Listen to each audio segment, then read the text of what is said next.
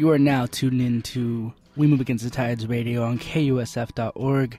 Thank you for tuning on in. If you hear that in the background, we actually got Scott Mickelson from Fat Opie tuning, hanging out, getting stuff ready.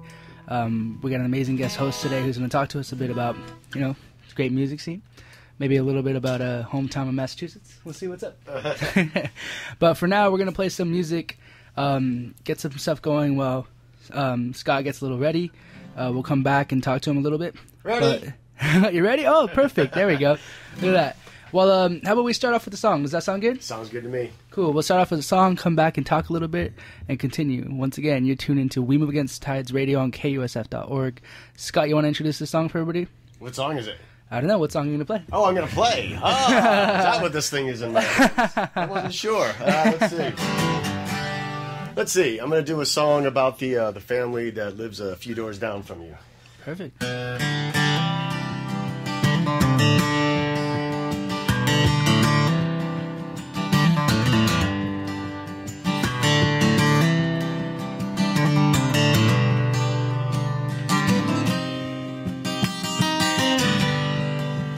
I've got splinters as deep as bones, insulation in my throat, and the pounding in my brain never seems to go away. I'd build fences if I could, but these hands, they're as good as wood. The gods are against me, no, not her. It's where we are, not where we were. A 10-tone heavy thing. It's a 10-tone heavy thing. It's a 10-tone heavy thing. It goes on and on and on. But she pierces ears down at the mall, sells kids shoes, and that's not all. Manicures in the living room. I'd sweep up, but I can't hold the broom. And that's a 10-tone heavy thing. It's a 10-tone heavy thing. It's a 10-tone heavy thing. It goes on and on and on.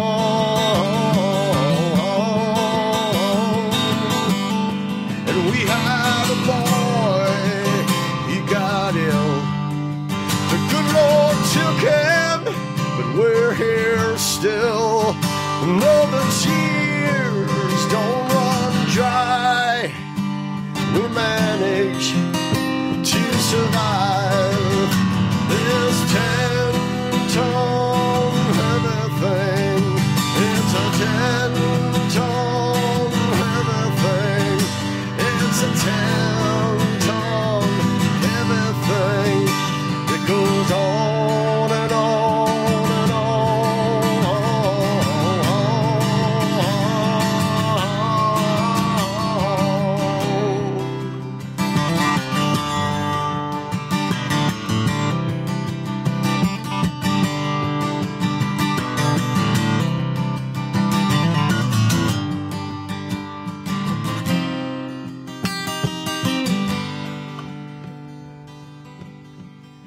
And I may only know one song, but when winter comes along, Christmas Elvis is a hit. Naughty or nice, you're gonna get a piece of it. But when you hear the sound of my wheelchair, you better stand clear. 'Cause when you don't know where you're going, it takes your whole life to get there. And that's a 10-tone heavy thing. Once again, you are tuned into We Move Against Tides Radio on KUSF.org. That was Scott Mickelson. You want to say hi to everybody, Scott? Hey, everybody out there. Everybody out there in cyber world. So we're going to have Scott coming in playing some... Well, Scott's in, so he's been playing some music for us. Also, we're going to talk a little bit about some stuff that's going on with Fat Opie and some stuff you got going on your own, right? Yeah, that sounds good to me. Cool. So we're going to go into some music. Any opportunity to talk about me, I'm happy with. I mean, right. That's perfect. I even took off my hat. Oh, things are getting serious in the KUSF studio, I'm telling you right now. But until then, we're going to play a little bit more music by some local artists in the Bay Area. Come on back, and we'll talk a little bit more. So be sure to stay tuned in. This next song is called Howdy East Orange by the Plastic Arts off of Academy Clones.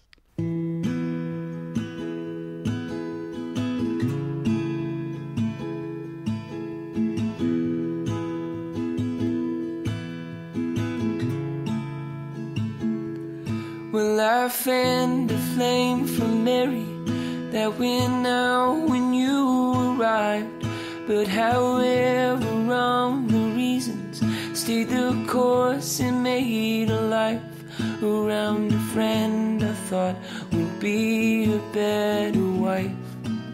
And I pretended I could leave and never write. But I counted on the memory of your love to feel alive, when the life that I was leading had convinced my heart to die. Through all the years I lost to fears and new lies,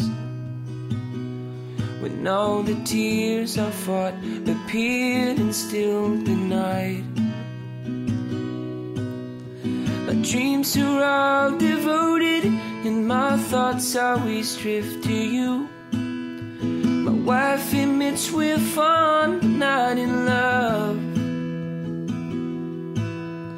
What hope was left eroded, now there's nothing left to lose. I know it's wrong to tell you now, but much to my dismay. So hear the words I love you when I say, Howdy East Orange.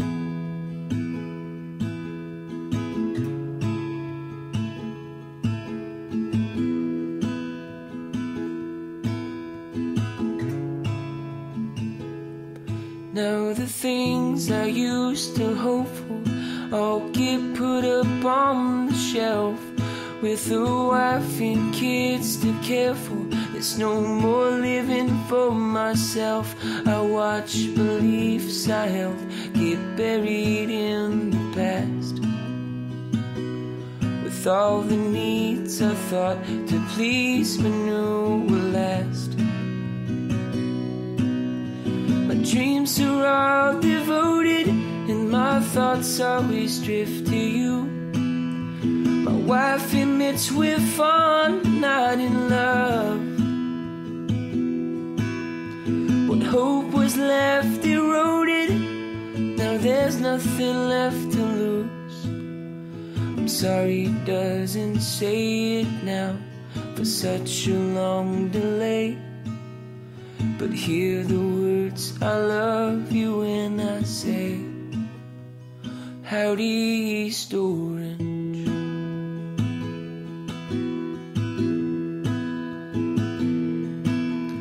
How many years are left to waste on dreaming? How many years were lost along the way? I tried to make the best, but now I'm screaming. It only made it worse to long to say. My dreams are all devoted, and my thoughts always drift to you. My wife admits we're fond, but not in love.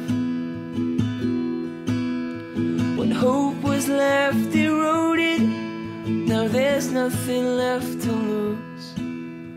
It doesn't make a difference now, but later on it may. So hear the words I love you in when I say howdy East Orange.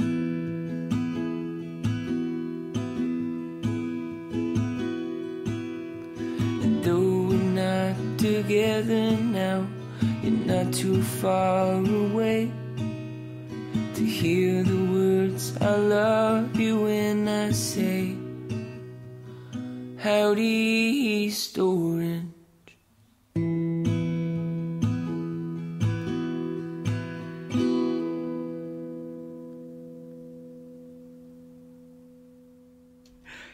And that was the Plastic Arts with Howdy East Orange off the Academy clones. So we're back in the studio with Scott Mickelson from Fat Opie. So Scott, how you doing? How's everything going? I'm doing great. It's been a great day so far. That's awesome. That's amazing. How are you feeling this San Francisco sun that just randomly came out of nowhere? I mean, it was foggy all day. Yeah, well, you know, I miss it. I used to live right up the street from here. I lived up in Coal Valley up until the last year, so Right. this is kind of I'm more acclimated to this weather than over in Marin, where it's just too hot for me. Yeah, I feel that. I feel that absolutely. So for those listening, can you give them a bit of a introduction to who you are, who Fat Opie is, and what you do? Sure, yeah. So my name's Scott Mickelson. I'm the singer-songwriter for a band called Fat Opie. We've been in San Francisco and in the Bay Area. This is our 20th year. That's awesome. 20 years. Yeah, we started when we were 3. And, 23 years old. That joke never gets old. Yeah. and I'll be using it constantly. But we started a while back. We just released our 5th album called Victoryville, and especially in the last 2 months, we've had an incredible amount of really good press across the country, Right. which is making me really happy. Absolutely. Yeah. Everywhere but the Bay Area, of course. But but that'll hopefully change one day. And I've been playing the other original members in Fat Opie. The bass player is Robin Hildebrandt, and the drummer is Dave Tavel. And the 3 of us have been together for 20 years, and through thick and thin. And with the exception of an illness that I had from about 2002 till about 2009, but we were not active during that time, and they kind of stuck with me like brothers. And when it was time to get working again, Robin, the bass player, built a little studio in his home, and and come on, you go out, let's just try something, let's try recording something. Nice. And it took a little while to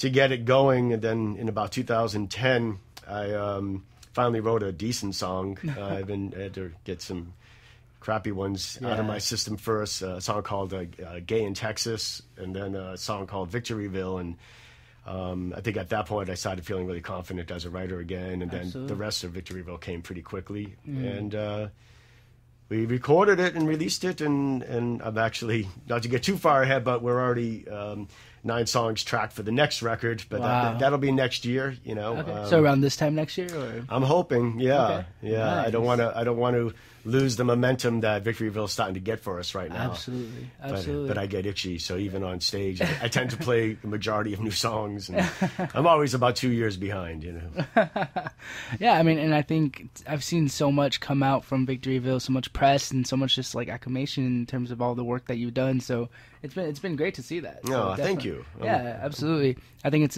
pretty amazing to see a local, especially Bay Area artist come out and actually get this acclaim and this kind of acknowledgement from places not even around this area, which is awesome. So that's really cool.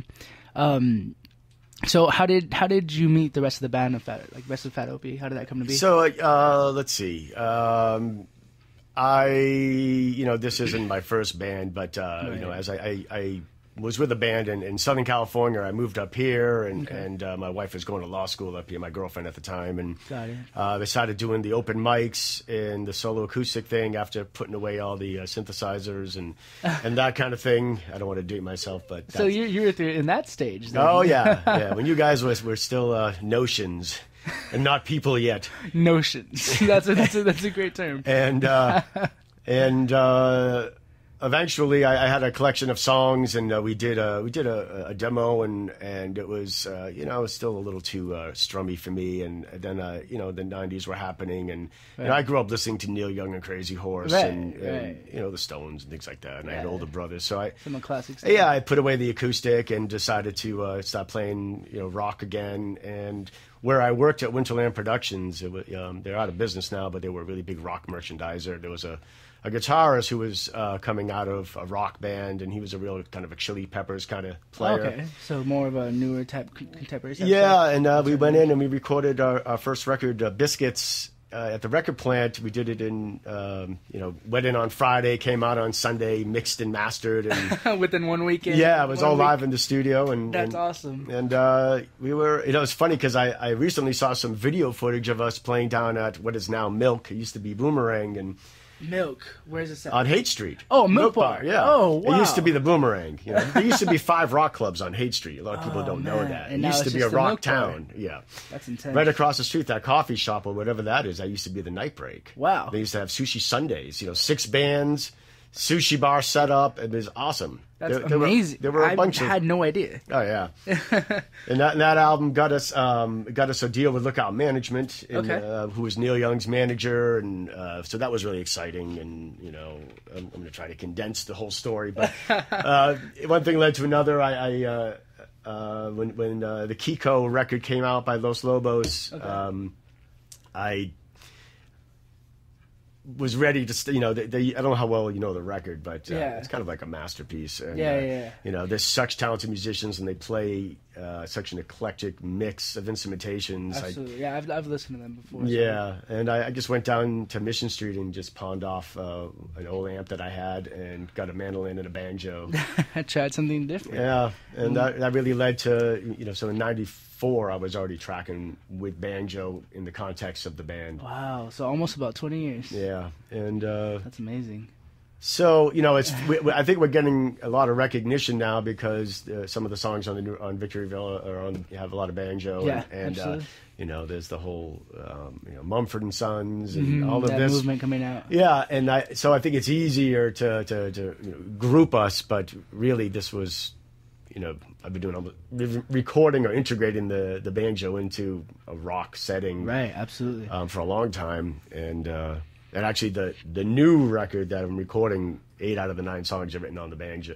So wow, maybe after that I'll get bored. I was thinking of picking up the concertina next or something. There you go, something different. Yeah, the glasses, the little bottles and glasses. I'm kidding. Start drumming out on some pans or something a little different. Well, even in 2000, we recorded in '98, came out in '99. It was the album was called Airstream, and it was much more of an alternative rock record. But we had kind of a hit on that, a song called "Bullets in My Briefcase," and that was written on the banjo, and that got us national attention and. We won this MTV National Band Search thing, and money and things like that. But short-lived. Yeah, I mean, things you change. Move on to the next thing. Yeah, so it's fun, and also the 2 guys that I work with, we're all really, none of us have made a lot of money, and everybody's working really hard, and it doesn't. Every time I come in with new material, it really is fresh all the time. Right. It's we never resort to the music is so eclectic and it keeps changing that we never fall back onto things. Mm-hmm. So I'm just really blessed that these guys even show up. Definitely. Awesome. Well, for those of you tuning in, I'm sitting down talking with Scott Mickelson. Be sure if you have any questions for Scott about anything, especially his socks maybe, you can be sure to tweet us at WMATT Music, or you can call the radio station hotline, which is 1-415-751-5873. Those last 4 numbers are actually KUSF. So you can call on in, ask Scott some questions, and I'm sure Scott will be definitely willing to answer. If they're not too crazy. Yeah. So as long as I'm not being graded, I'm happy. There you go. So we'll come on back, talk a little bit more with Scott. But Scott, talking a bit about the banjo, how about you play us a song on the banjo? Okay. Yeah? There happens to be one right here. Oh, perfect. Look at that. There's a banjo in the studio. How did I get there? Scott, do you want to introduce the name of the song? Yeah. And you know what's great about this song? What's great about the song? We're going to be playing this song May 4th at the Lost Church. Beautiful, yeah. Who else is playing that show? River Shiver will be playing the set first, Right. the first set, and Brandon and Brandon Brandon Zersi, Zersi, right. amazingly talented guy. I'm a fan, nice guy, and I'm just glad they're able to do the show with us. Absolutely. Cool.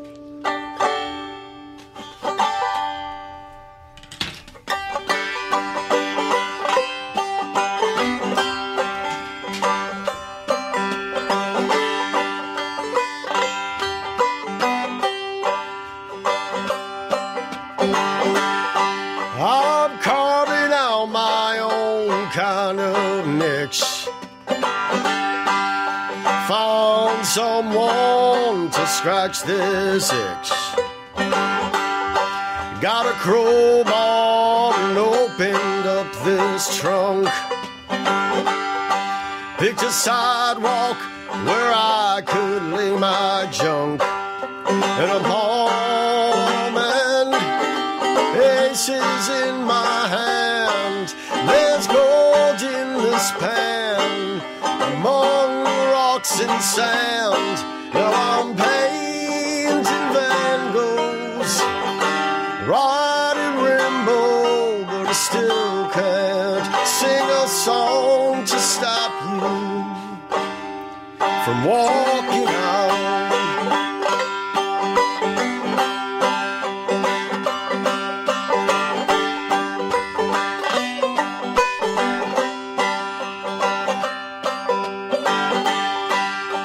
Chasing signs for new churches to sing in, drinking wines and new bars to sit in, changing lives in new plays to star in, inventing rules and new games to cheat in, but a planted an unfruitful soil. Watch the water boil, pretending to be loyal. Now I tame wild animals, dance the tango, but I still can't tell a joke to stop you from walking out.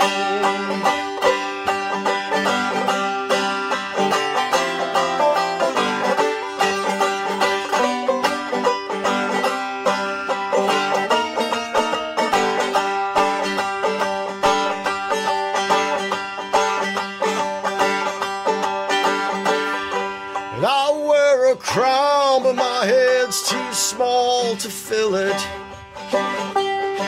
I'll hunt it down, but I'm too weak to kill it. I will buy the land, but I'm too lazy to till it. I'll get the job done, but I'm too rich to bill it.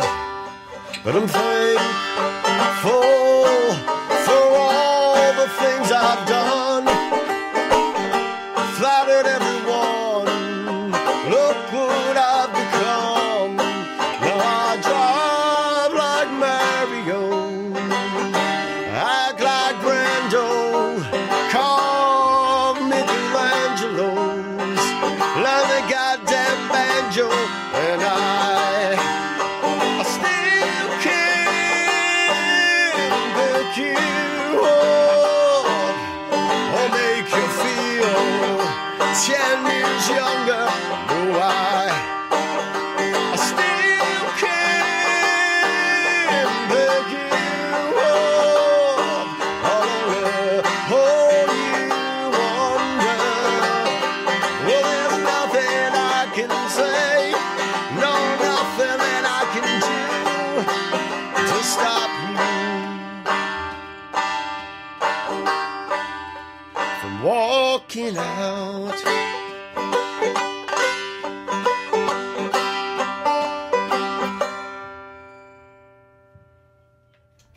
And that was Scott Mickelson playing some amazing music on the banjo in KUSF Studios. That's actually a first. So we've had a cello, but not a banjo. So that's a first. Oh, good. And of course, that's Scott Mickelson from Fat Opie. Yeah, Scott Mickelson from Fat Opie, to clarify a little bit. And they'll be having a show May 4th, which is next week. Yeah, a week from Saturday, and it's going to be. We'll be debuting that with the whole band, and we have Luke Curley playing tuba on it. Yeah, I actually saw that photo on y'all's Facebook. Yeah, that is a massive instrument. That's what she said. Sorry, and that was absolutely necessary. Sorry, low hanging fruit. Oh, that's what she said. But, sorry about man. that. Yeah, well, we actually have a few guest players. We'll have Mickelson from Jugtown Pirates will be playing some mandolin, and we have the nucleus of Fat Opie is Dave Tavel on drums and Robin Hildebrand on bass. Right. We're the core members, but we also have Dennis Hanetta playing guitar, who you might know from. I'm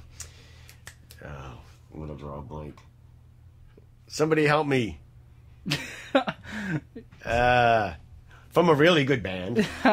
Shoot. And we have Reem Regina Tatar singing backup vocals, and we have Gentry Bronson playing piano, and each one of these people is just really talented. It's an intensely eclectic music, diverse thing you got going on there. Well, I'm trying to make it, we only do locally maybe 5 or 6 shows a year. I'm trying to not do too many full band shows and trying to make each one pretty exclusive. Yeah, a unique set list, and I'm always trying to bring in guest players. I want it to be, like a collective band. Definitely. So it's a celebration every time, we're playing here, and it's been great because, there's so many talented people in the Bay Area, and each doing amazing projects. So when people can make the time to come out and play and listen, I never take it for granted. Absolutely. And with that being said, since these shows are so exclusive, I recommend that everybody listening go, because this is one of those things that you won't get a chance to see ever again, because I doubt all these people will be on stage at one time again together. That's true. That's true, and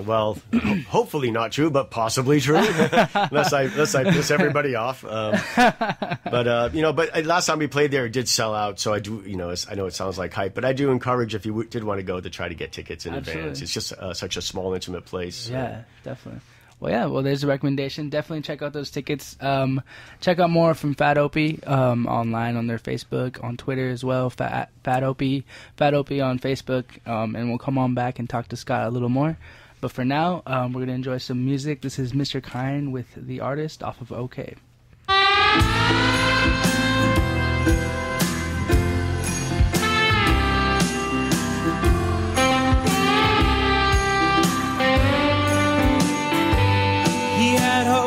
By escaping to be alone with the stars, see to completion his great work of art. It had been sprung in pieces inside of his head. It haunted his night, caused sleep to evade.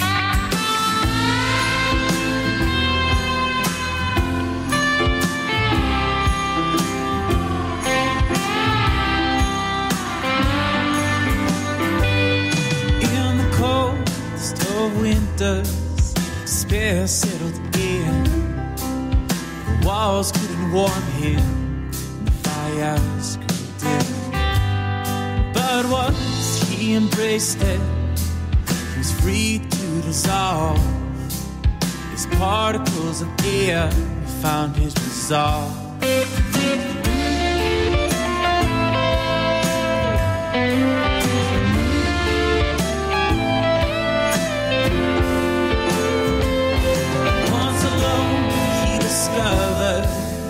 By letting go, trying to catch no siphon flow. He had more raw substance than he could stand and bear. The task that became was to keep and what to bear. More sustenance and creation, and why don't know why. His cup overflowing, his pouring of mine.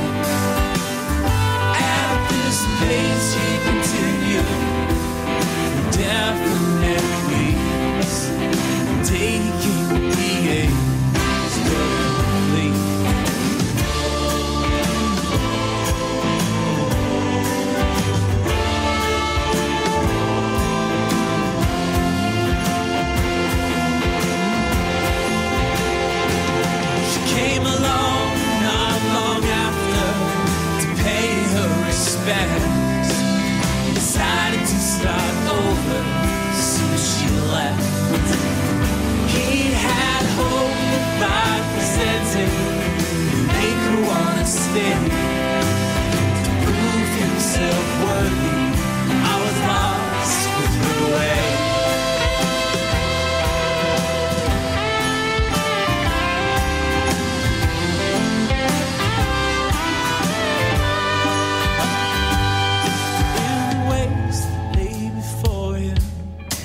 found what he had lost, the motive for invention he once had, then forgot.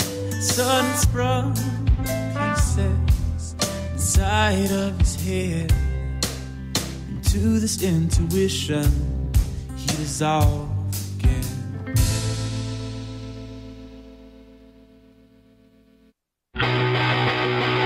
Oh, I've got some great plans that'll never come to fruition. Yeah, I've got some great plans that'll never see the light of day. I can make you change the way you see if I could only see it through. And I'm not talking about the patriarchy in you. You'd be surprised what you could find if you opened your eyes under a broken porch light, sputtering its conversation poorly. As we stagger through the days inside this purchasable world filled with earthly delights. And yeah, I'm fucking talking to you.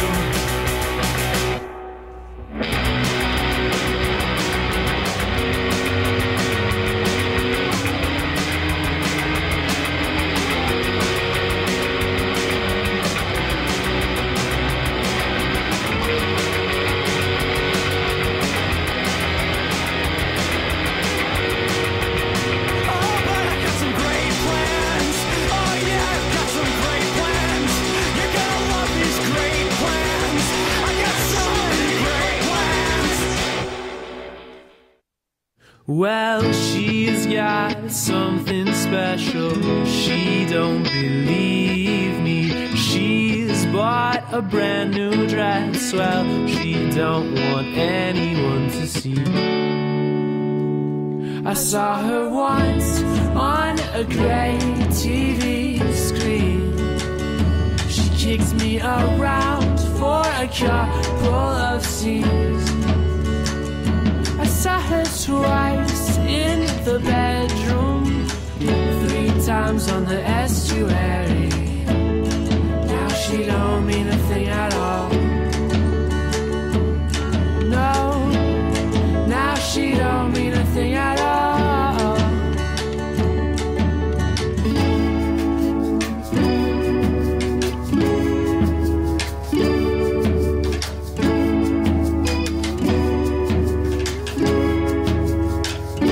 I kissed her once, but it wasn't that great. In the winter when it was starting to rain, I took her hand in the closet, held it close through February. Yeah, she didn't really care at all. No, guess she didn't really care at all.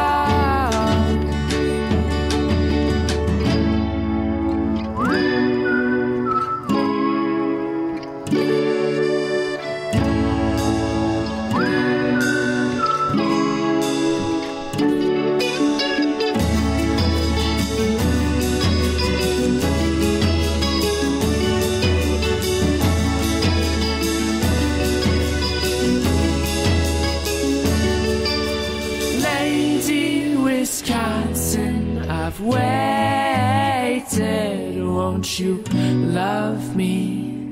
Won't you love me now?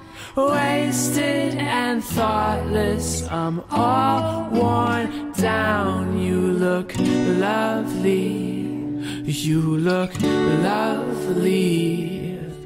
Lady Wisconsin, I've waited, won't you love me?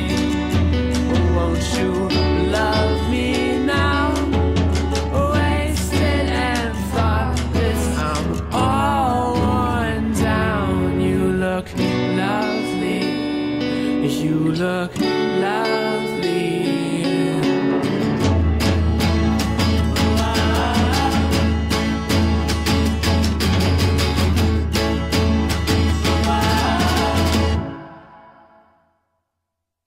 And that was Local Hero. The song was called Lady Wisconsin off of the album titled Lady Wisconsin.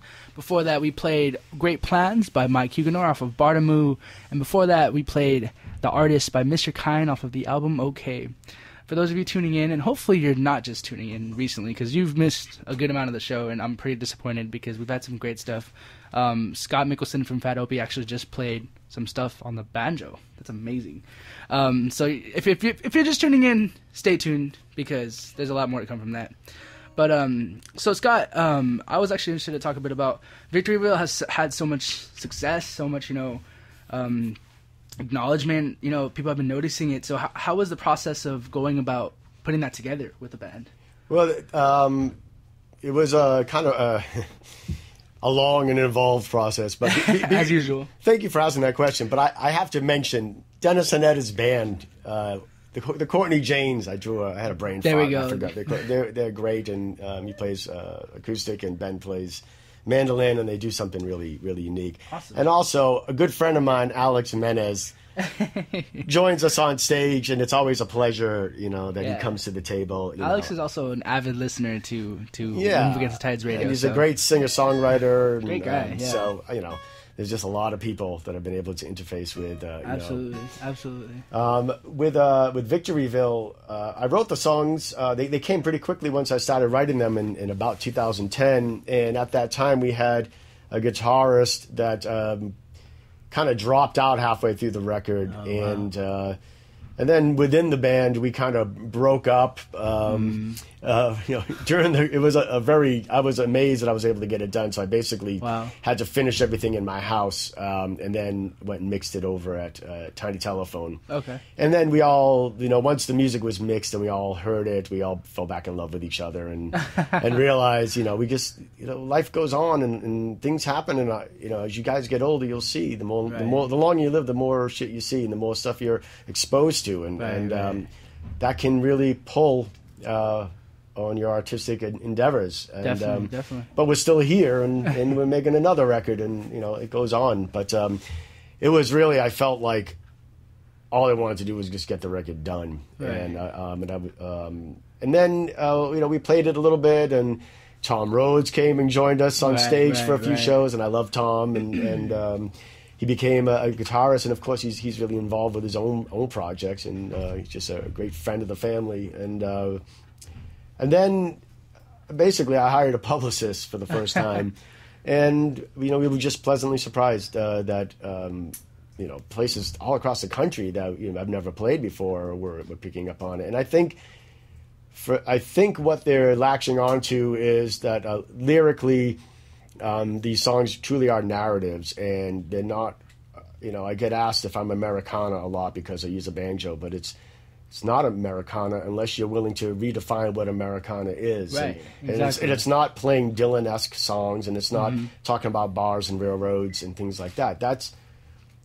To me, that's fine. That's not what I do. I'm trying to write about the condition of American lives in contemporary times. Absolutely, definitely. And not my personal struggles that'll come out one every few songs, first person.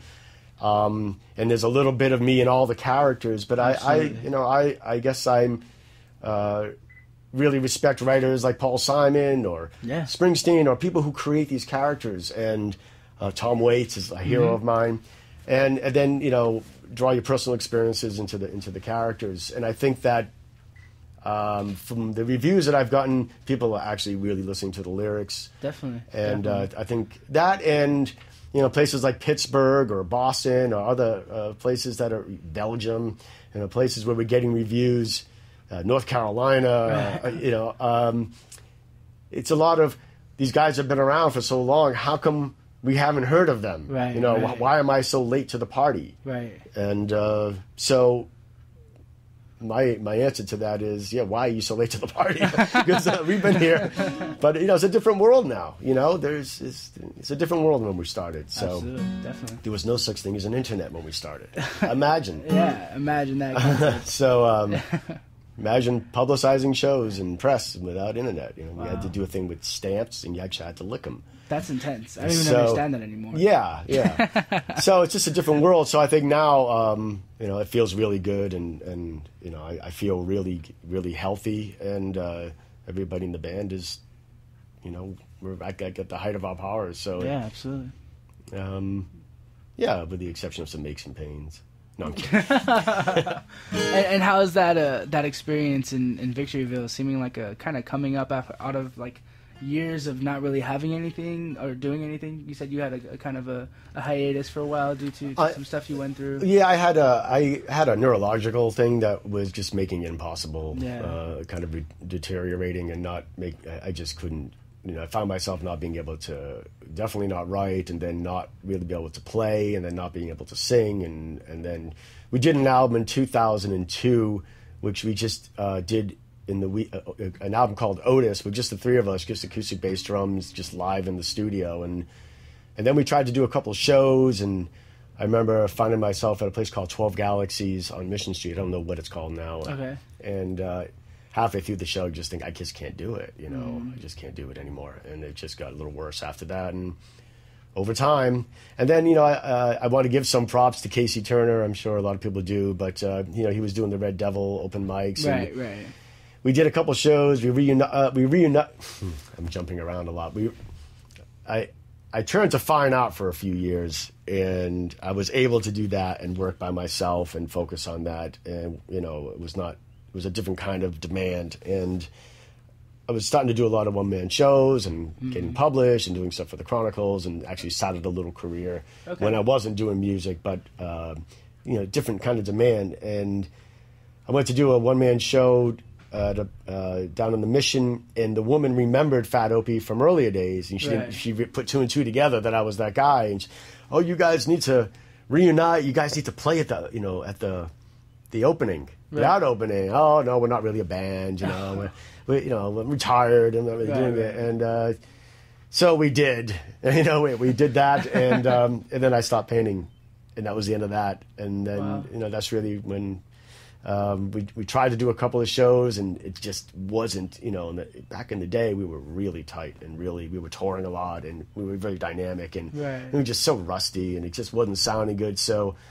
I'm bouncing around. This is before Victoryville, but I started doing the open mic down at Red Devil. Okay. And I remember getting up with the acoustic and just not being able to get through a song, not remembering anything, just really took me a solid, really up until recently to really get back to feeling good about good. I mean, it takes a long time. Yeah, definitely. So, I guess I'm rambling. but it's all interesting stuff, so that's totally fine. But I mean, so like I was saying, like how's that process been different since it seems like Fat Opie has kind of established yourselves again, like you've all have gotten it back together. Like how has it been with the process of recording this new album? Like you said, you already have a good amount of tracks ready for. Well, at this point, we really, even though we have a history, we really started all over again. Yeah. So because nobody knew who we were. I mean, there was no such thing as an email list. There was no such thing as Facebook. Our mailing list is irrelevant, Right. So we really started all over again in about 2010, and in a sense, Victoryville is almost like a first album, with this new mentality. So I guess that the newest new record is different because I have my own studio, and Robin has some great gear, and we can combine our gear, and I've got a sizable house, and so we were able to track everything. Great drums, and so I'm really able to engineer and produce it right from the beginning and have control over it from the beginning. Not that I'm a great engineer, but Robin's got great skills, and between the three of us and many years and thousands of hours of recording, we know what we want, we know how to get it technically, and I love producing, and that's really something that I'm focusing more and more on. I'm producing Jeff DeSera's long overdue record, Absolutely, definitely. Everybody knows Jeff. He's got great songs, great catchy tunes. He's a great guy too. Yeah. You got to watch out those Maltese guys. It's all about desserts and shoes with them. But he writes really catchy songs. He's really melodic, and he and I are just having a ball. And I'm so excited to get something out there with him. I mixed a song for Jay Traynor. Nice.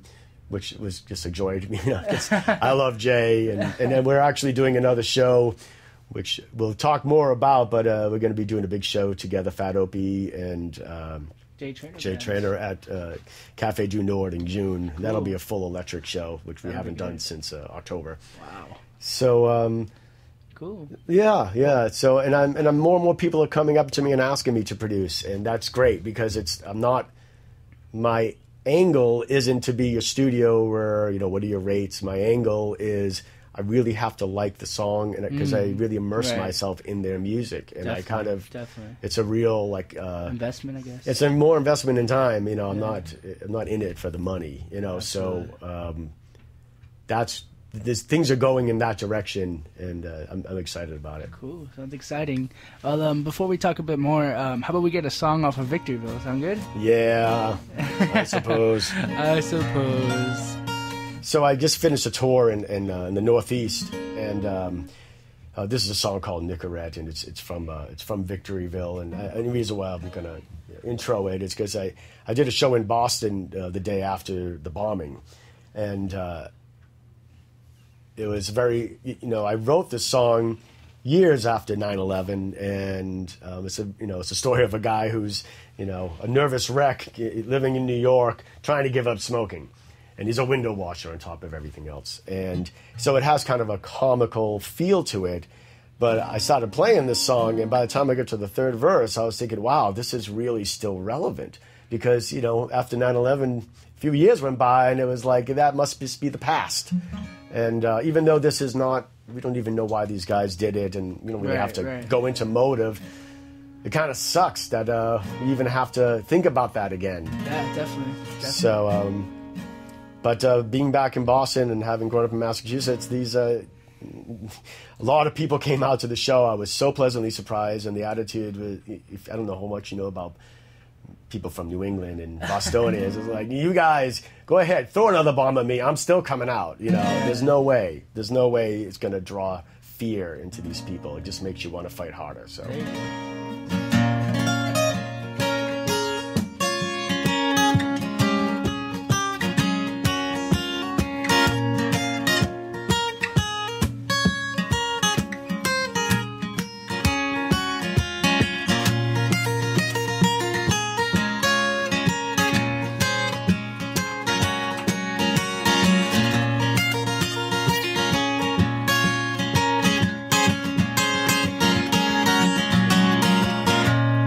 Says right here, all the bar babies in China. Says right here, there's a baby brand in Biscayne Bay. Says right here, how the firemen started the fire.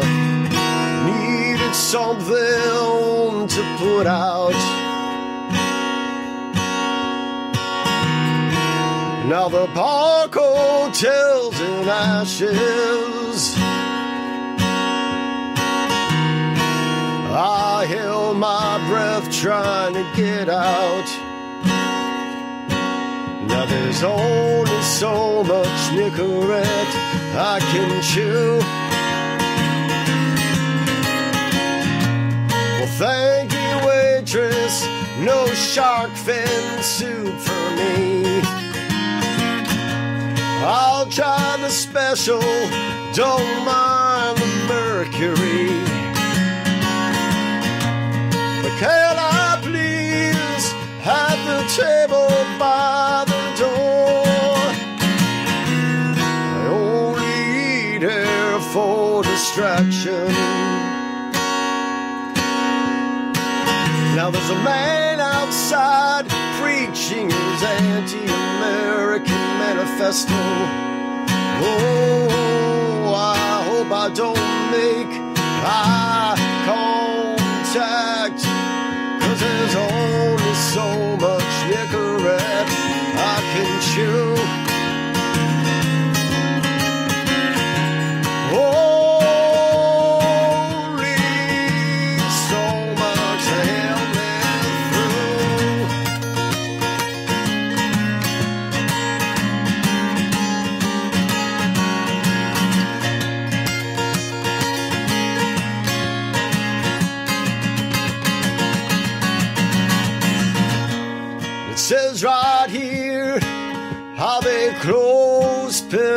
Central. Well, something didn't smell right. I braced myself way down near full. It's tough times for window washers.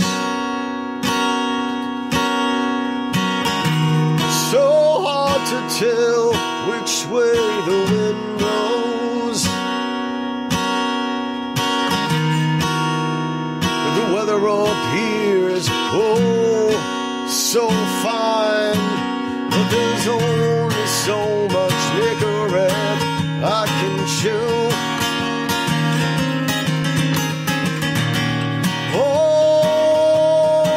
Only so much to help me through. Only so much Nicorette I can chew.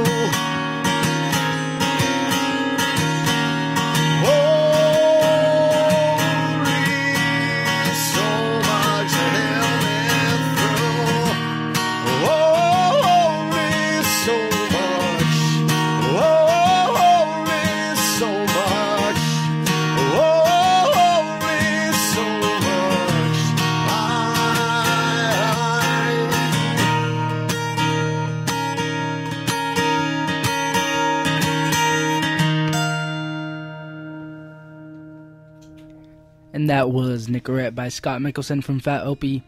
So, Scott, I want to make sure that we use the rest of the time. We got a couple minutes here before 5 o'clock hits, and we kind of go into just some local music. But you were talking a bit about producing. I mean, where did that interest start off from? Like, where did you kind of get into that from the first place? Like, well, I really did start recording, back when I was a sophomore in high school. My mother used to take me down to the studio and that kind of thing. So I've always been interested in the process of creating music. Absolutely. I don't want to sound cliche, but people like Brian Wilson and the Beatles and people who used the studio not just to capture live performances, that's great too, but also as a medium. Definitely.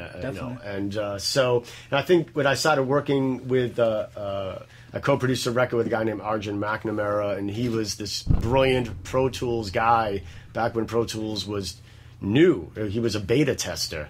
Okay. So when we did the Airstream record, we were literally one of the first records to be done on Pro Tools. It wasn't really in studios, and certainly not in people's homes. He was working for DigiDesign. Wow. So the idea of being able to really edit and recreate and resculpt the songs definitely was inspirational to me. And then I just think I think for people who are writing and coming from a singer-songwriter standpoint, or actually I did a jazz record too, but I don't know. I just love it. I just think if I may, I think I have certain intuitions and instincts that can be applied and can be very helpful to someone's music, and I can be really objective about it. And I think a lot of people, they think they can produce their own music, and they can, but they're missing, I was produced when I was in the 80s. I used to work. I used to be produced, and I used to have to work. I would have to come in with like 15 demos to try to find one song that the contract, that my producers would like enough to want to record. So I was hammered with skills and what works and what doesn't work. So I was kind of trained, I think, in a different way and at a different point in my life. Okay. And I actually I don't want to sound corny or cliche, but I really do get a great deal of satisfaction out of sitting with someone's song with them and having them try different ways to approach it, having them rewrite if they need to, and having them just make the song better, and then smile, see them be like, I never thought this could sound this good, and Definitely. That's a really great sense of satisfaction to make somebody feel really good, even better than they thought they could feel about their own music, Absolutely. And I guess that's why I like to do it. Yeah, absolutely. I think it's what I hear a lot of is too that seeing someone's passion grow in a sense, and having people grow in their passion in ways they never saw before too, which is amazing. That's awesome work. And I see that in your writing too. It's very like a lot of very eloquent like literature, as if you're writing a story, and I think one thing that I've noticed, especially nowadays, is kind of that's fading away. You know, you don't really hear much literature anymore. You don't hear that essence of storytelling in songs anymore. Yeah, and if somebody twists a couple of interesting lines, all of a sudden they're considered this great writer because everybody's just starved for great writing. A couple of one-liners. Yeah, and all of a sudden they're a great writer. Yeah, and I really commend that. I think, you know, it's one of those things where, especially myself, I come from a pretty heavy background in literature and very interested in reading and, you know, the classics and stuff like that. So, you know, seeing artists like you, for example, tell stories in their writing is amazing. Oh, you know, thank you. Man. So I think seeing that the decline of that is very interesting. But I mean, you've been in the game for a good amount of time. So how have you seen? I mean, this is a very vague question, but I guess to keep it a little more, you know, general, and I guess so you can answer it. But how have you seen music change in ways like that are very eminent? I mean, like top 3 ways, because I know there's so many ways that music has changed, and I know that you yourself have gotten into different scenes. But what are some things that stand out to you? Well, I think that it's become very boiled down. What stands today, I think that is considered really great. Okay. 10 or 15 years ago would be very mediocre and not even signed. And I think that the level of acceptance of what is considered really good, the bar keeps getting lower and lower. Yeah. And, you know, I hate to sound like that, but I think if you keep getting served lousy food, you start to appreciate the better of the lousy food. Right. Even though it's all still, and I mean, I know there's great artists out there, but I'm really amazed at how much of it is just so derivative. Right, it's almost derivative of bands that were already derivative to begin with. And it's one thing to be influenced by great music and feel that in the music, but some of it really a lot of it sounds like almost like commercials. Like commercials for TV shows, or right. They don't, you know. There's just, and I know there's a lot of great stuff out there, and I tend to not really listen to that much contemporary music for a reason. I just would rather just stay objective. I mean, I listen to, you know, Ella Fitzgerald and things like that. So, so that's one thing. Sonically, you know, most people get their music from MP3s, right. And I think that the dynamics of music, and this isn't new information, but I think that the idea of making high fidelity music seems to be a thing of the past.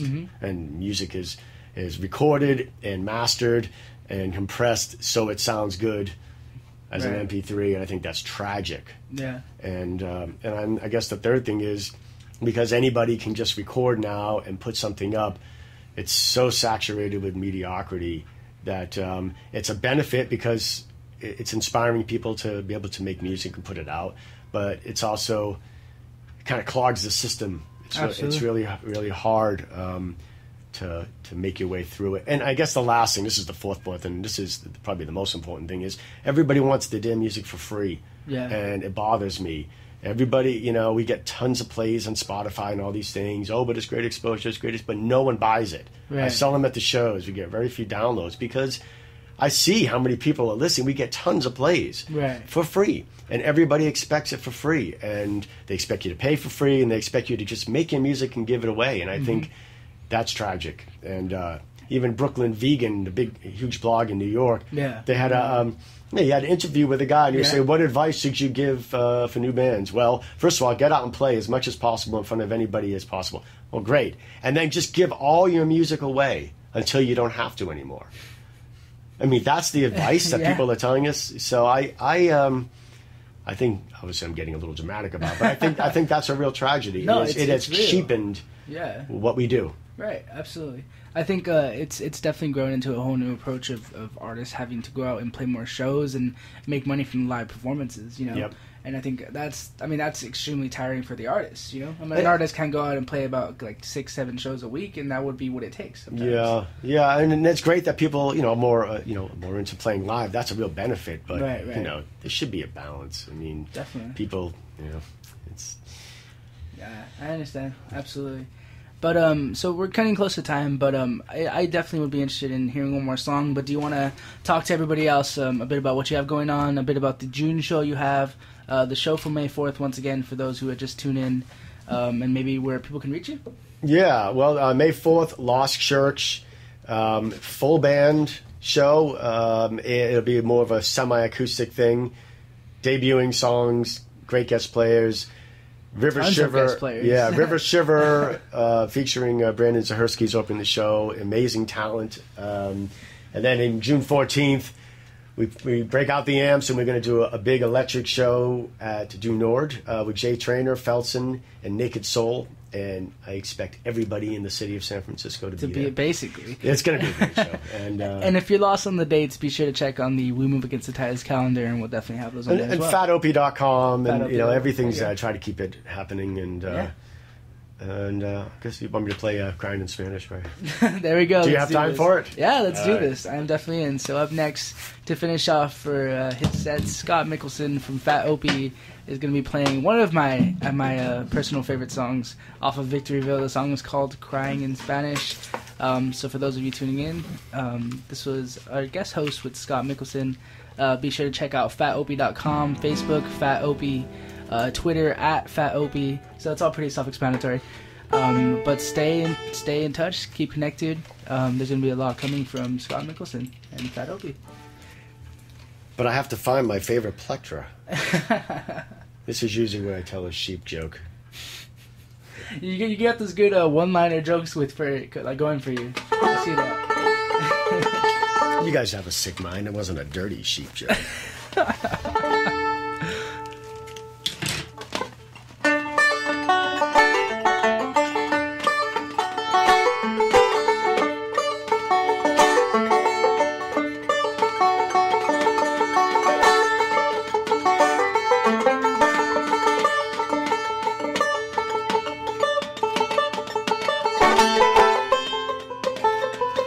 They say there was an almighty flood.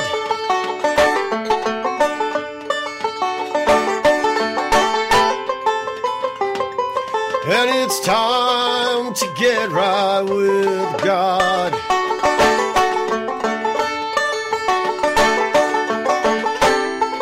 And the blood running through my veins ain't clear. But if you listen, you might hear someone somewhere else crying in Spanish.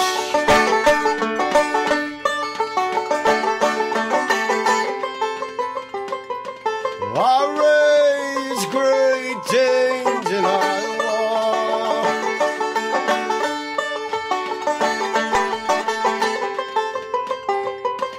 Good help was hard to find.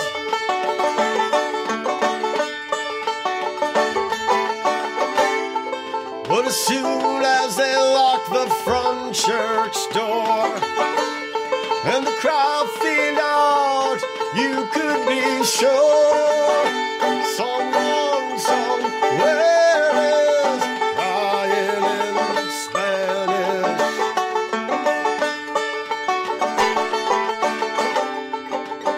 And I fill my plate at the Great Valley Steakhouse.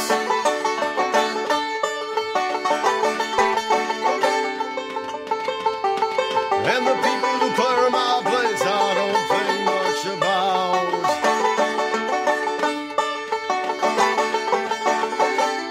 It's like working in the belly of the whale, but it's better than working in jail where someone somewhere is crying in Spanish.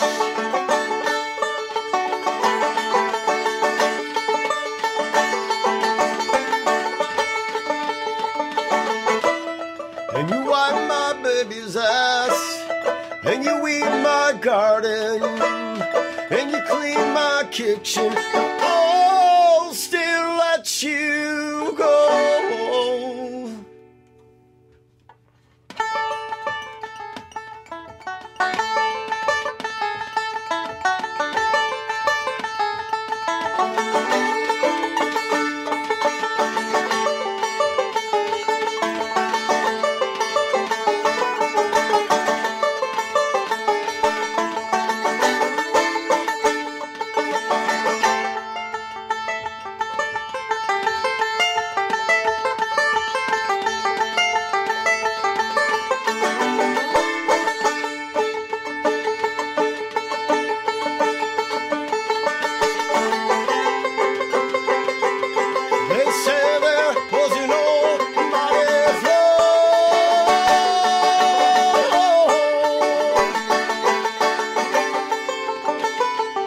and it's time to get right with God.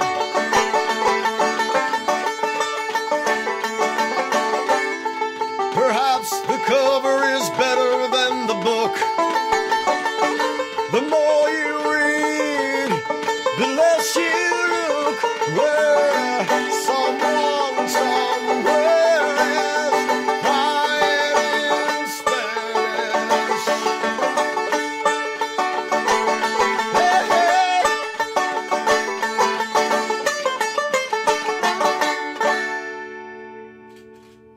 Everybody, that was Scott Mickelson. Thank you for coming on air, Scott. I really, really appreciate it. Oh, thanks for having me, Victor. This was a blast. Absolutely. Cool. So I'm going to play some more music, and we'll get by with the rest of the Bay Area-focused playlist. And be sure to check out Scott for the rest of the stuff he has coming on with Fat Opie. Cheers. Cool. Sounds good. Everybody, this next song is called Hey Marianne. It's by Luke Sweeney off of Ether Ore.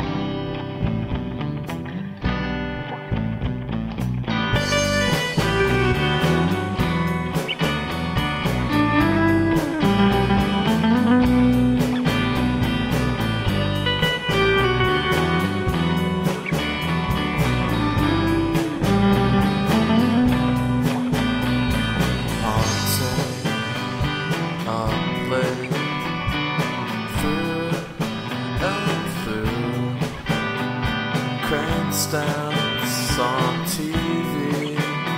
The worst nights don't fill you anymore.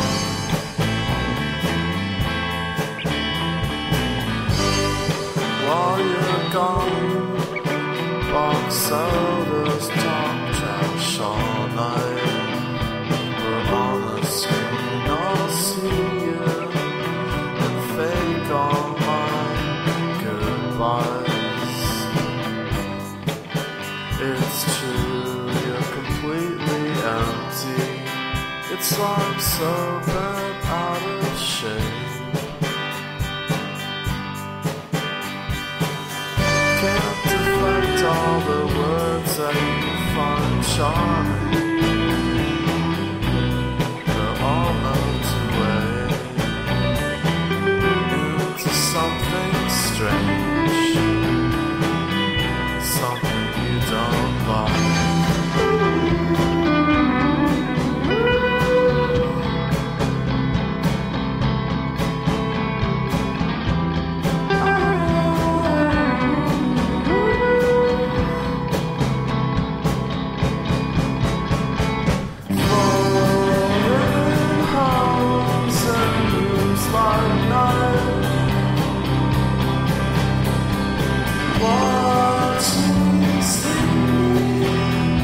Tongue-tied.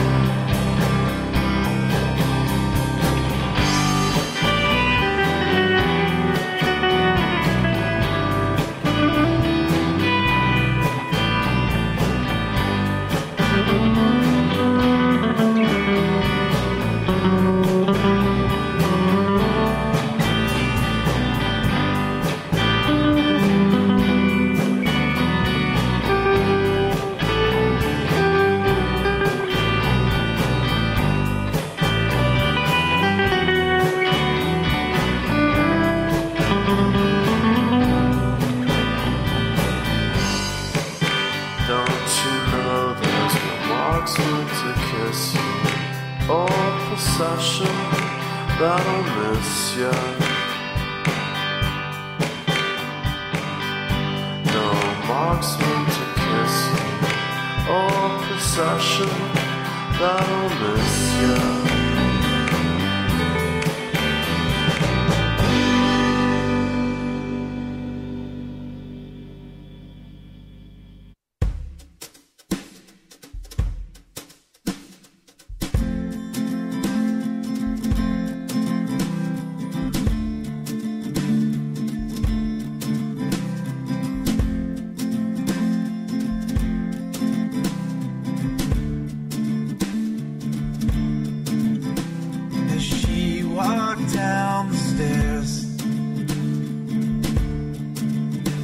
That someone will be there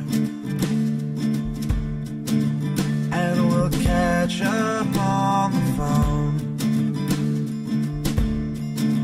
Left my home, my friends, my things, now I'm alone. Said we'll love each other still, and that we always will. But we said it much too late. It was August 25th, 2008. And I've been thinking late leaves here, street lights burned out when you disappeared.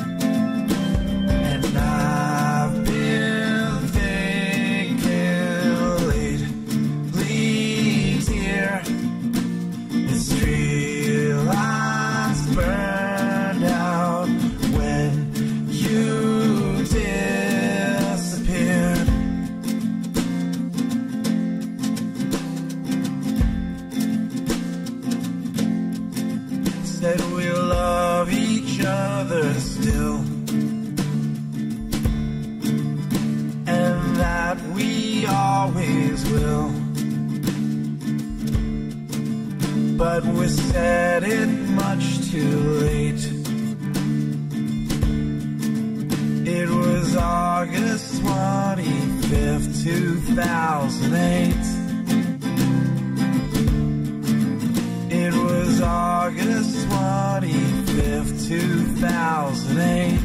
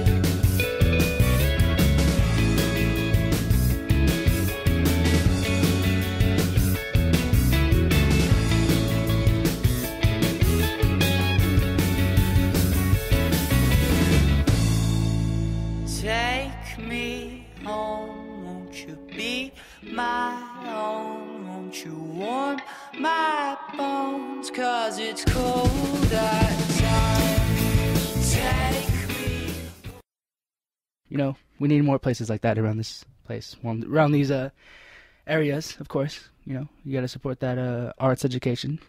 So that's how you get amazing artists like Scott Mickelson to come out and do amazing work. So I'm going to get back to music and stop talking because, you know, you're probably tired of my voice. But you're listening to We Move Against the Tides Radio on KUSF.org. If you have any questions for me, for any artist, anything you're wondering, you want to know, my shoe size, shoot me a tweet at WMATTmusic or call in at 415-751-KUSF. That is 415-751-5873. Up next, I'm going to play a personal favorite. And this song never really gets old to me. And I'm going to play it because I like it. So this song is A1. The song's called Nostalgia off of the Thrill tape. And I just dropped my iPad. D Sharp State of Mind Radio. We got my man A1 in the building. What up, what up? And we was going to interview him, but I just want to do something different, man. You know what I'm saying? I'm just going to throw out a year. And I just want you to let the people know what you was feeling like in that year. Okay. Like what was going through your mind. You know what I'm saying? Let's start with 1992. All right, 92. well let's rock and roll. Not long ago, I was sitting on the potty with the lolly and the snotty nose, messing with my sister's dollies, breaking off the heads of the cans and taking off the clothes of the Barbies. Big sis, I'm sorry, but you remember how we had that Atari, then switched to Mario Brothers? It was my dad's. I was sad when him and my mommy broke up, cause it was hard for a son seeing his father go. Like, see you later, sayonara, and he out the door. And at the time, you see, that rocked me like a body blow. I had always hoped that maybe they get back together, but they probably won't. Do they love each other? Nah, they probably don't. Shit, that's hard to cope with, man. I'm 5 years old, man of the house, trying to amount to my mommy's hopes. Wow, that was deep, man. Keeping it real, man. Moving right along. Why don't we go to 2003? Oh, high school? Well, let's do it live. I'm still young, I'm still suffering from foolish pride. I get a lady's number like, baby, what you wanna do tonight? A cutie pie with booty, I'ma be slumbering with you tonight.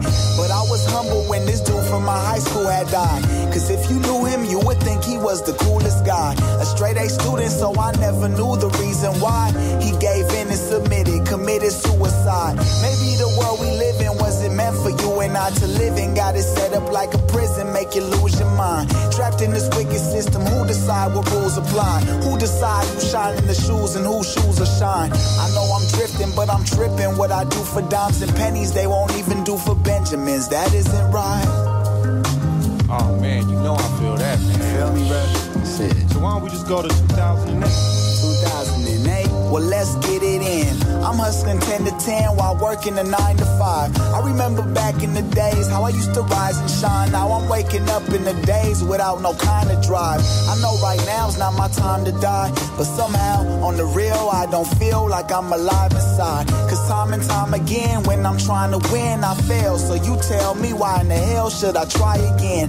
Then I remembered that my homie once told me he'd rather spend his time hustling than wondering what might have been.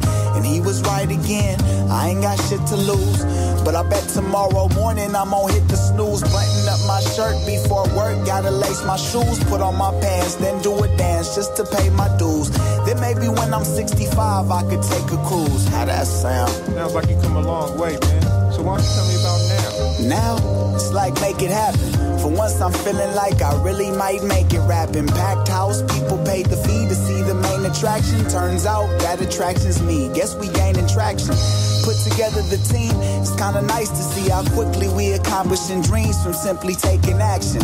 But still I wait with bated breath. I ain't afraid of death, but life is short and we still haven't made it yet. We not rich and tired from the tension, cause if moms can't pay mortgage, she'll have to sell her house. And my pop just said he maybe won't retire with a pension, so I'm caught up in the cheese trap, not trying to kill a mouse, but I know so many wanna take a stab at this rap stuff, and all I have's a microphone and message though. Even that's enough for me to bust out with this abacus, cause that's what it's gonna take to count all of my blessings, bro. So shout out to creator or whoever, you've put me in a good place and I'll try to make it better. Thanks again. Wow, sounds like you on your way, brother. Hey, you got any shout outs before we get up out of here? Yeah, definitely, man. First of all, shout out to the universal force that blessed me with the gift of a happy life so far, you know? Cause a lot of people can't say the same. My family for supporting me always. My sister, my mom, my dad, my thousands of cousins, aunties, and uncles all over the world. Shouts out to my Frisco natives too, cause, you know, we might be the last ones left, you feel me? All my bros from the Mission, my North Beach family, Fillmore, HP, Sunset, everywhere, man. Special shouts to my partners Ill Quos, RM, the OG Black Male team, my brother Sackmaster, ATG, my RMA homies, my Raw Dad homies, and especially Boo Star, Charlie Boy, the homie Smooth. Cause without y'all, none of this would be possible for real. And Boosh, I know things changed a lot, but it's still nothing but love between us, please believe that. Rest in peace to my grandparents. Rest in peace to the man who taught me how to rap, Big Tuna. Rest in peace to D-Mac, man. We really miss you, bro. And free my brother Calvin.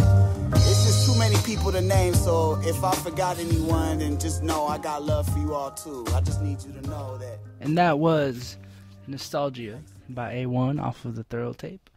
Up next, I'm going to play some more music from actually local USF bands. So next week, next Wednesday, at Submission Art Space over in Mission, There's going to be a pretty great show. That's all USF bands. So Hibbity Dibbity, Wag, and Plastic Villains will be playing this show. So in honor of that, of course, I'm going to be playing some Plastic Villains. This song is called Fish Hook Esquire, one of my personal favorites. And also, this is one of the first bands that we ever got a chance to interview for the website. So be sure to check that out. Read the interview. It's pretty great. And there's also a video to accompany it. So check it out. The song is called, again, Fish Hook Esquire.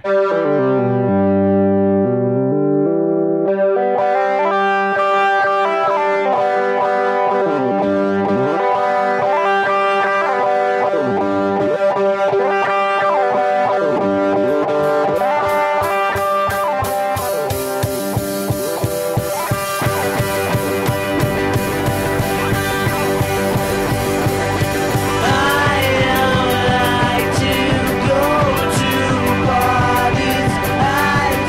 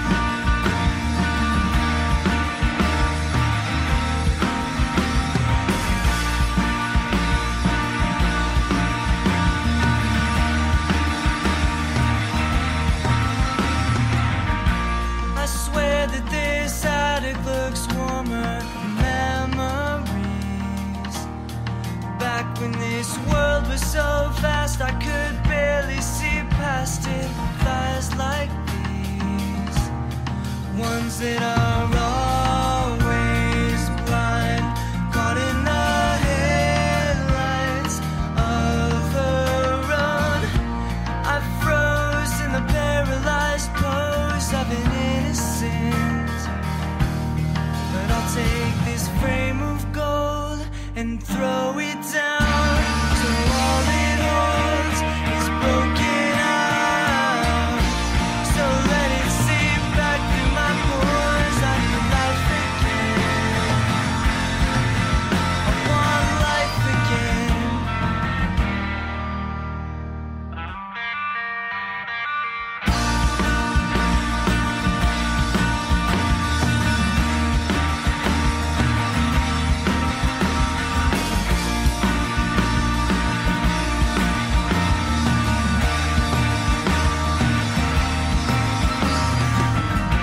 I swear that this attic looks warmer than memories. To these sheets I cling tighter than anyone's ever held on to me. So I'll grip harder now, sink just as fast as ever before. Cut me loose, so I'll fall from this noose I've tied so tight, because all I see is proof in these bitter walls. They scream of truth, they tell it all. This lonely routine cries for purpose. Does one deserve this?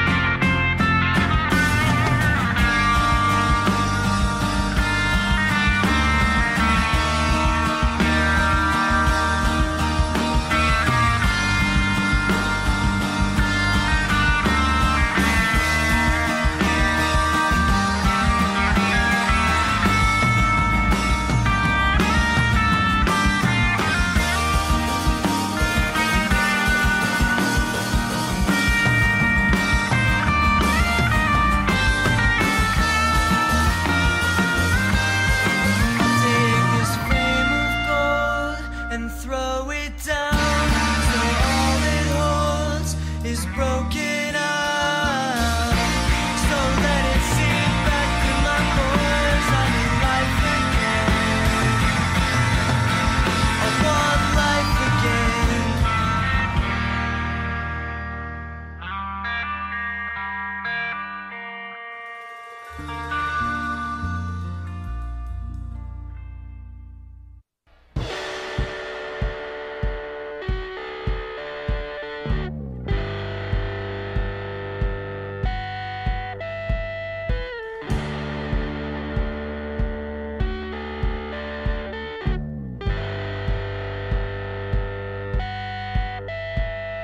Planes of light woke me every dawn.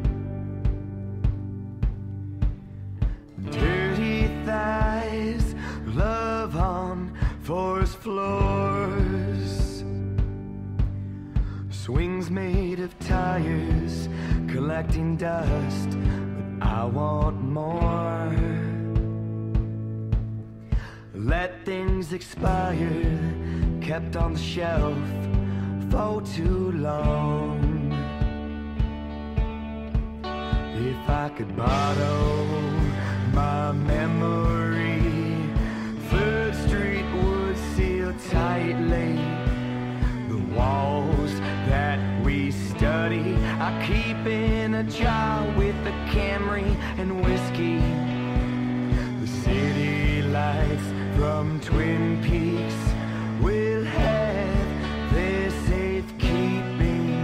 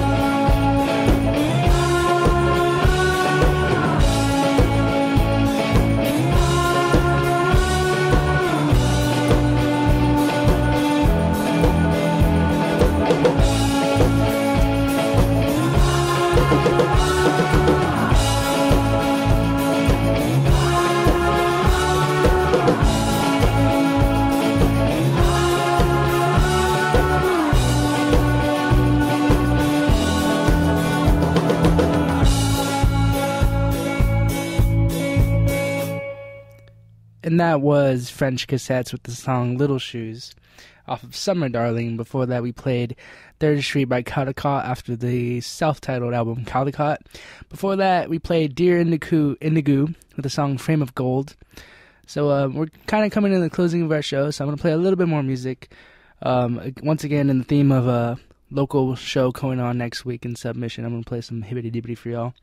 Before I do so, make sure to check out the website and all the great writing that we have on there at WeMoveAgainstTheTides.com, or for those of you who are a little too lazy to write out the entire thing, at WMATT.com. Make sure to tweet us or follow us on Twitter at WMATTmusic. Follow us on our daily at WMATTdaily.tumblr.com, or on Instagram and all of our other social media websites. There's a lot of ways to get a hold of us, so just make sure you're reaching all of them.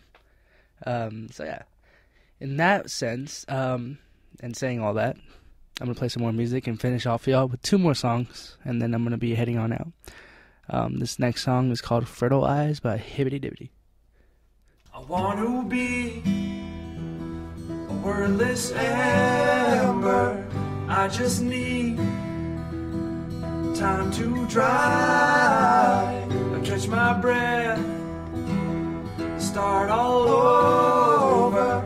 Winter drifts, fertile eyes. I rest my head on your pillow. I rest my limbs among your leaves. The fire burns, smoke will billow.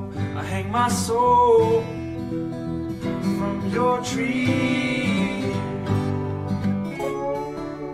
Autumn comes, throw a blanket on the ground. Autumn goes, gone without a sound. Autumn comes, winter lay me down. Lay me down, 'cause I want to be a weeping willow. Bury me beneath its roots. I never tire, always going. The sentences on my boots. From now on, the light grows brighter. From now on, I'm in the sky. I broke it down and built it stronger. I may be gone, but I can't die. Autumn comes, throw a blanket on the ground. Autumn goes, gone without a sound. Autumn comes, winter lay me down. Lay me down, 'cause I want to be where I started. I just need to get back home through the ash, burn down bridges, through the mire. I'm on my own. Autumn comes, throw a blanket on the ground. Autumn goes, gone without a sound. Autumn comes, winter lay me down. Lay me down. Lay me down. Lay me down.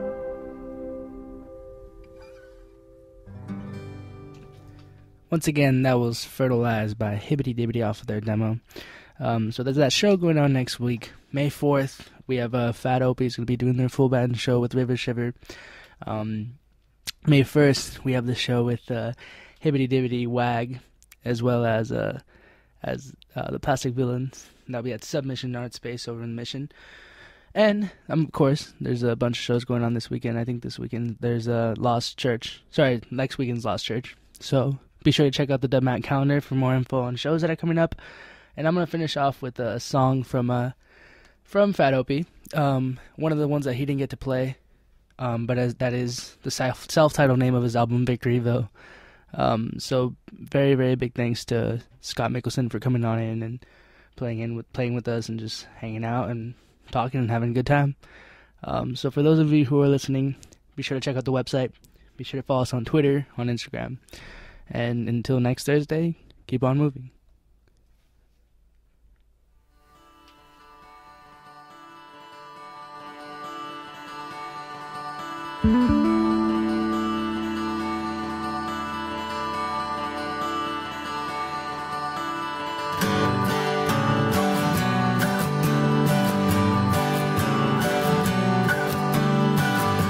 Too far gone for even dogs to pick up the scent. 2 more drinks and you'll detect a slight accent. I've made few decisions, they've all been made for me. I was taught to pay full price for mediocrity. That's the way life is in Victoryville. No questions asked and ample parking.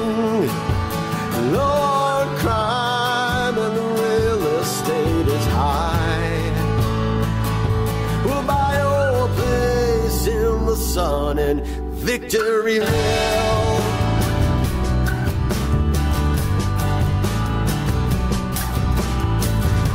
I left a woman there, she paralyzed me with fear.